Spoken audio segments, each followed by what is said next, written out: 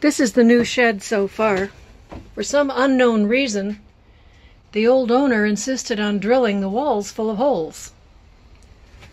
That's fine. We've got a guy down the road that does scrap metal, so he'll take this out of here.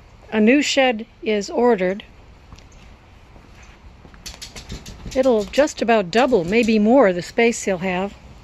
We're laying the foundations, and the new shed should be here in a couple of weeks.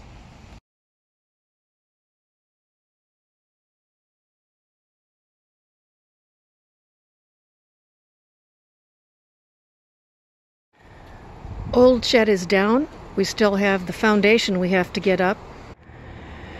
Well, here's where we are with the new shed frame foundation.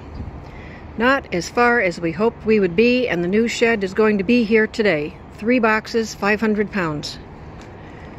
Wolf's at therapy right now. I hope it is not tailgate delivery, and I certainly hope he gets here before it comes. It's going to have to live in the driveway, the 3 boxes, 500 pounds of it, until we get this done, so maybe a day or 2 in the driveway. Hopefully management won't get too excited about that at the campground.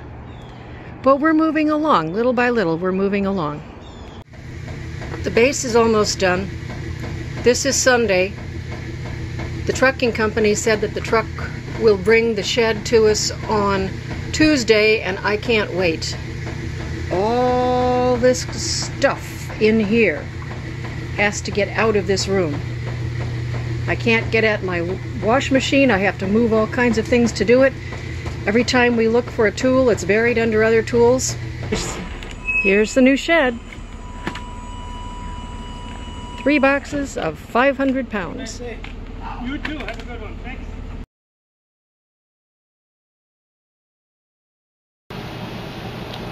Here's the day's progress so far. It's going to be quite tall inside. A nice little window there. There's the roof panels laying up there ready to be put on. It went together quickly.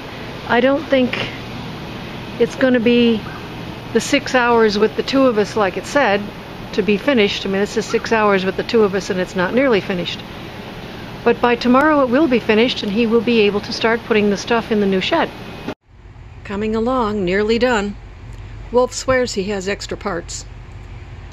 Whoever said in their brochure that 1 man could do this in 10 hours and 2 in 6, apparently we're not counting on the speed that we work.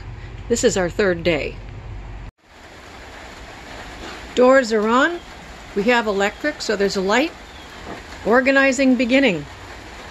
I don't know if you can hear it. It's raining, so obviously it's watertight. Good job.